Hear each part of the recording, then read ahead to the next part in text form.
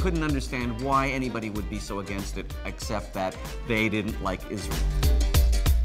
And then I started to think, well, what if I had an Israeli comedy festival here at Yakir's? Would these people want to boycott me?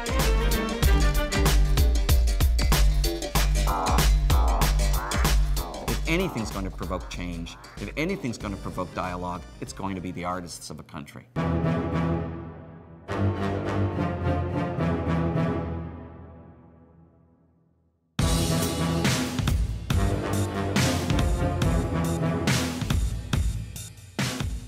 Canada's a very politically correct country. I mean, even like anti-Semitic people are politically correct, you know?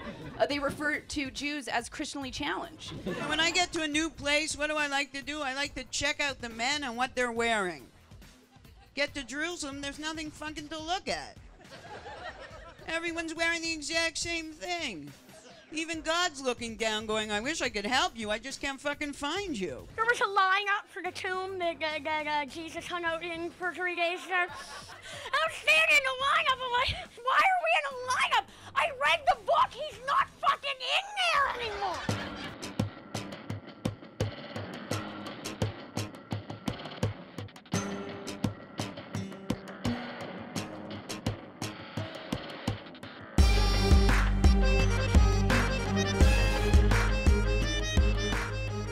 I didn't know how incredibly intense the hatred is.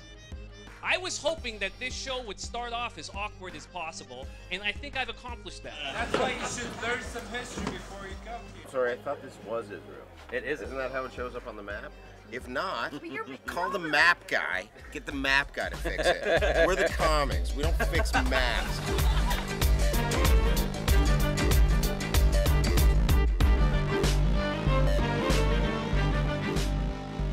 If we inspired anybody here to take an extra chance, say an extra word that they're not supposed to say, then I think we did something great.